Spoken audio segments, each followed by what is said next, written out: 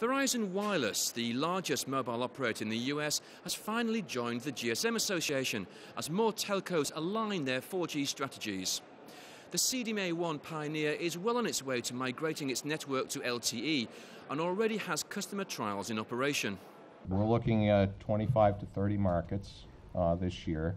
That will cover about 100 million POPs, which is roughly 1/3 of the POPs inside the US. And for once here, we can actually say that we have a spectrum, single spectrum covering the entire country.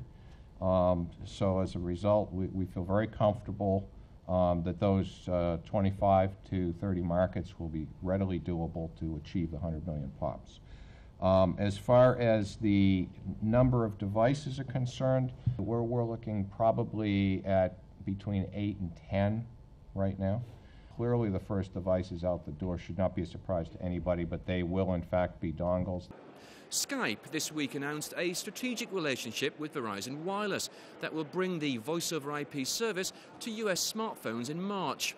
The CMO of Verizon Wireless said that the two partners had been working on the project for almost a year.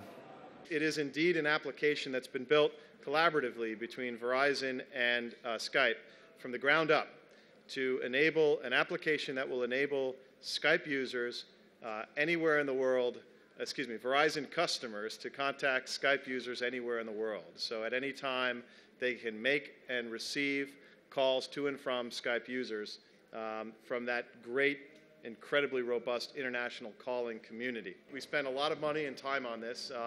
We came up with the name Skype Mobile. So that's the name. It's an always-on application.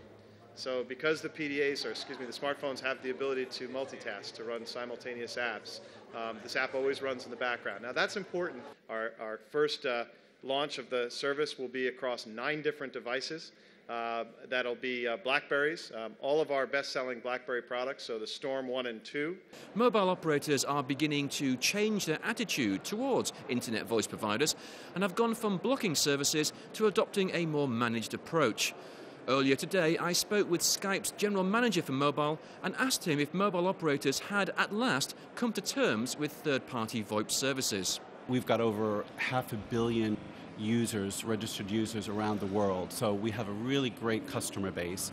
Many of those customers are saying to us and saying to the carriers they'd love to use Skype on their mobile. They have a great desktop experience. How do we bring it into the mobile space? Our announcement with Verizon yesterday is another big milestone that says, look, Skype is really not a threat to the carriers. We can work in partnership and make it a win-win scenario.